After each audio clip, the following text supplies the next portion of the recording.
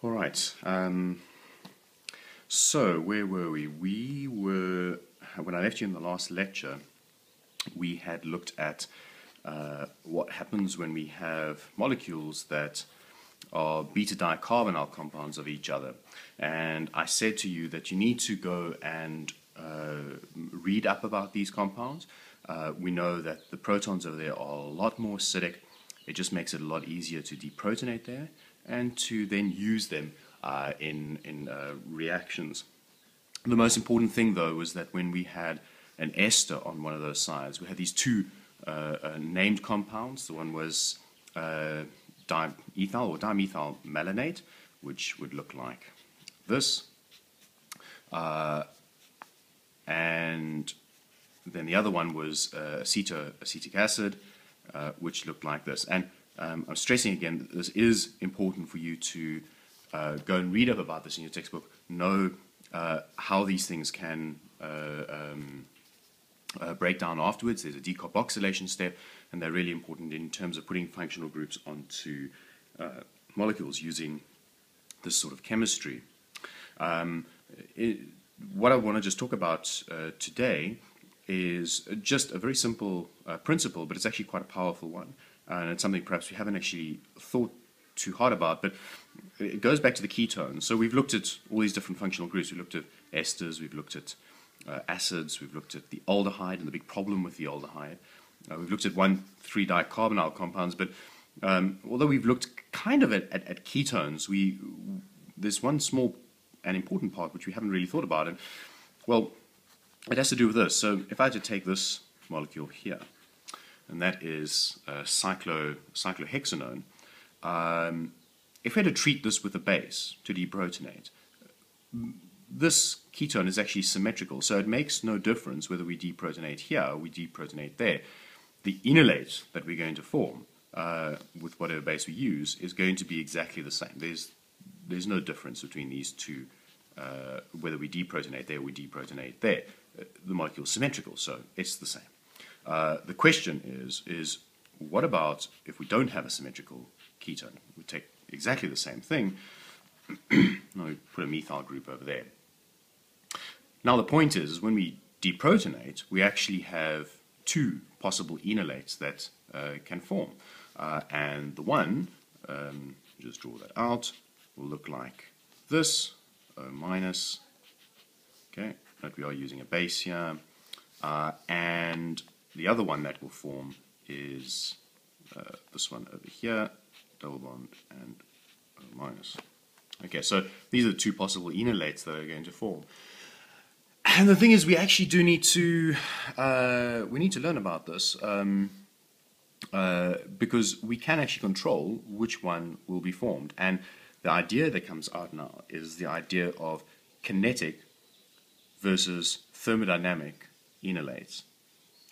And so if we just quickly look at these two enolates that I've drawn out, this enolate over here, the double bond, all right, that is formed, is more highly substituted.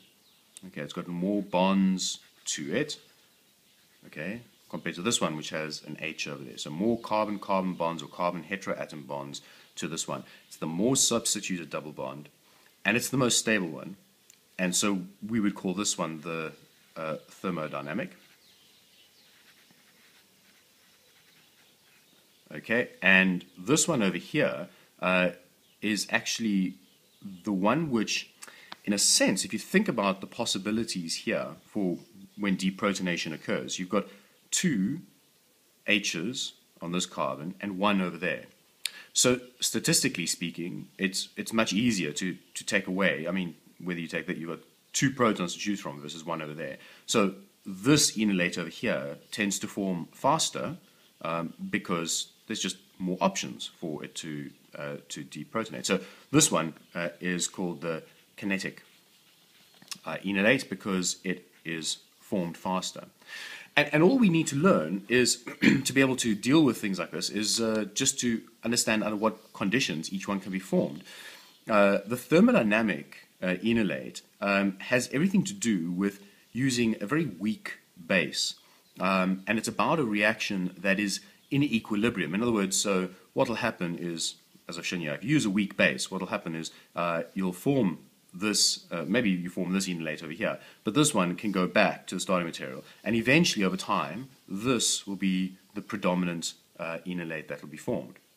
The kinetic one is a little bit more challenging, but actually in practice is a bit easier to do. The kinetic enolate, what we need to do is we recognize that this is the sterically least hindered site, and so if we can selectively deprotonate there and go only in one direction, not go backwards, then we can get this enolate and get it quite stably.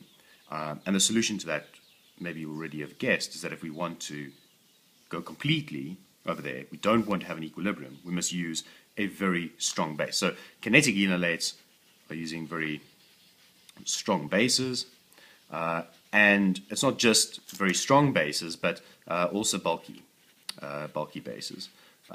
And of course, you know exactly which one we're talking about. The most common one is LDA. Of course, HMDS is another option.